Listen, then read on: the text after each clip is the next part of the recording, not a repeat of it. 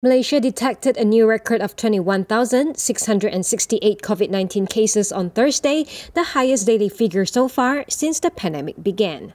7 states reported 4-digit figures, with Selangor still having the highest number of cases at 6,278. Malaysia also recorded 318 more coronavirus deaths, taking the country's death toll to 11,691. 93 of today's fatalities were brought-in dead cases, while 225 died at the hospitals. Currently, there are 237,021 active COVID-19 cases nationwide. Of that total, 1,059 are under intensive care and 543 are on ventilator support.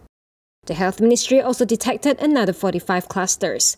Of these, 30 of them were workplace clusters, 11 were community clusters, 2 involved high-risk groups, and another 2 involved education institutes.